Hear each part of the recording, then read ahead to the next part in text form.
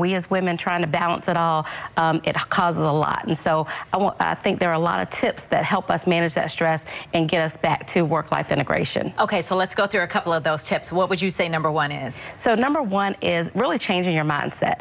I don't call it work-life balance anymore because that's unachievable. Okay. I call it work-life integration because, you know, in today's world, we do so many different things. We wear so many different hats. So figuring out how do you find harmony and integrate the multiple levels of who you are and what you want to achieve.